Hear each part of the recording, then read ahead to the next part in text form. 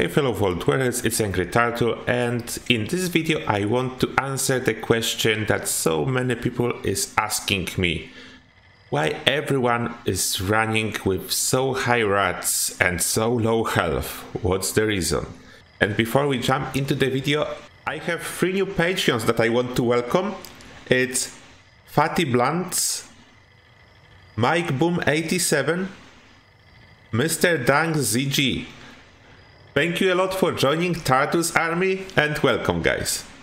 And now into the video. I will not be talking too much about theory and all the numbers and stuff. I want to show you in practice, and as well I don't want to tell anyone if he should go low health build or full health build. That's not the point of this video. The point of this video is to show what going low health actually means. What's the practical meaning in game that's causing 80% of players to go low health. And no, I'm not talking if it's balanced, if it's not balanced, if it should be nerfed or it should be left alone. It's not the point as well of this video, just to show how it works.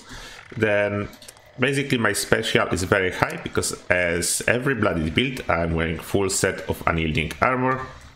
And first thing, if I go to the vendor, I can sell stuff like this Gatling laser for 50 caps, and that's the best value I can get. It cannot go any higher, and I'm capped already with just unyielding set. If I want to buy like Record keycard circuit board, I'm almost capped. The best price I can get on it, it's 1750. Then I'm almost there. And important to show you guys is that I'm not using hard bargain at this moment. I don't have it equipped, which means I do not need to spend time and equip hard bargain when I need to trade with a vendor. I basically do not need a hard bargain to get the best possible prices. And if I will do the same but without bonuses from low health, what means without unyielding set, the same Gatling laser will sell for 35 caps, then I'm losing 15 caps. That's a lot, that's much more trading to get 1400 caps out of a vendors. And I'm of course on my main, on my heavy gunner, and I'm not going to swap any perks, but I'm using at this moment just a freshly crafted fixer without any modifications. That's how we crafted level 50 for this demonstration. Let's see if we kill a super mutant, how much experience I will get.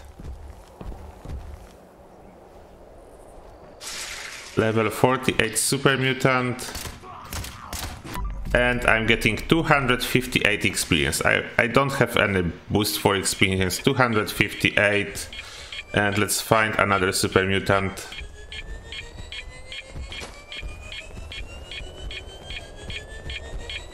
Oh, there is another, but without unyielding set now. Okay, level 48. And 205. I just lost 50 experience from this kill. That's a lot or not? You tell me guys. For me it's a lot. I'm losing 50 experience by not using unyielding and not boosting my intelligence. It's not really good unyielding, but it gives what every unyielding piece gives, +3 to all special. Then, as you can see, my combat efficiency, even though I'm not spec for this fixer, I can kill in VATS. I have like no issue with killing those super mutants in VATS. I can use my criticals. With a couple shots I have a good hit chance.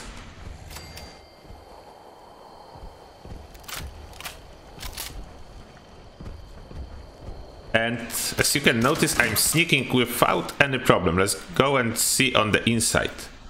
And if anyone missed that, my native agility is just 5. Then that's definitely not a build for sneaking. But I'm sneaking and I'm fine. Can go around on hidden, sometimes I'm in caution, but it's still fine. I can shoot this super mutant, couple headshots. He's down. He has no idea what's happening. Cannot detect me. And another one down. I'm not detected. Yeah, they don't know what hit them. And I can use Rads a lot. Now the same thing, but we'll heal up our Rads. Okay, now all that changed. I healed my Rads, I'm full health now. And I need to shoot much more. As you notice, I already ran out of AP. I don't have enough AP to kill a single super mutant. And I'm barely doing any damage without VATS. I cannot do headshots. I'm struggling. I didn't change the weapon. I didn't change the build. I didn't change the armor. I did nothing. And I'm in danger. All I did is I healed my Rads. And I heal my health.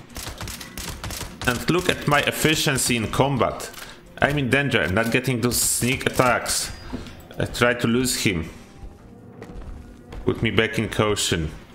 We cannot even lose this guy. Okay, I'm back in caution. And back in danger, he spot me straight away. You see the difference? It's not a bloodied weapon. So a lot of people think that bloodied build is a bloodied weapon and this is what giving power. This is like almost nothing to do with a bloodied weapon. Bloodied weapon is a nice bonus on top of everything. Like icing on the cake. It's not what makes bloodied build strong. Even with criticals, I'm out of AP again. Okay, let's try to run away and let's try to drop my health and see what happened again. Okay, I am back with a low health. Everything exactly the same, all that changed. I dropped my health again. Let's see how I will be doing. Just to make sure this test is correct. Same weapon, same build, everything the same. Let's sneak around and find some super mutants. Where is he? Oh, there is behind me.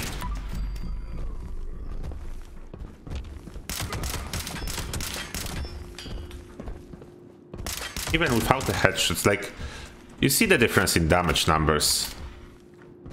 And in experience I'm getting. Amount of bullets I'm using to actually kill those super mutants. Effectiveness of my sneak. Damage with VATS criticals and how often I have VATS criticals. The fact that I'm not running out of my AP. My AP is just fine. Even though I heal up and I cannot kill a single super mutant with my AP pool. But I drop my health and that is all I need to do. There is like, it's nothing really complicated. It's not like a bloodied approach require you to get some special build, very complicated approach or preparation. All you need is an unyielding set of armor. That's basically it. That's a secret and couple perks that synergize very well. Yeah, let's take a look on those perks, the three most important perks for the low health approach. We have Radical, just 1 point under endurance. You will get 5 strength thanks to your Rads. That's amazing for melee build, but not only. Even if you are not a melee build, it's 25 carry weight for just 1 point. That's a good deal. Next. Nerd Rage, extra resistance, extra AP regen, and more damage, just because your health is low. Next, Serendipity. If your health is low, you have almost 50% chance to avoid damage. Whatever damage will hit you will most likely not hit you at all. Then those 3 perks and one mutation, Adrenal Reaction. When my health is low, and I'm on a team at this moment with Strange in Numbers perk, then my damage goes up by over 60%, just because my health is low, regardless of weapon I'm using. And suddenly, to summarize it, suddenly I can sneak. I have a lot of AP. I have damage. I can even sprint longer. I can stay hidden, no problem. I can take any weapon and kill mobs. I will save ammo. And about experience. Why is it important? It used to be totally like just a gimmick. Your level, I'm level 455. That used to be just a gimmick. You could compete with others who has a higher level. It was doing nothing. It was totally meaningless. But now, experience at your level you are unlocking perk cards that you will need very soon to get your legendary perks. Then you will get more legendary perks than someone who's using full health build. And that's not everything. If you are struggling with a season pass, the legendary run, look at the challenges. It's second week. The main repeatable way to gain the score is to gain experience. And how you gain more experience? By boosting your intelligence and by killing enemies faster. You get both of those by going low health.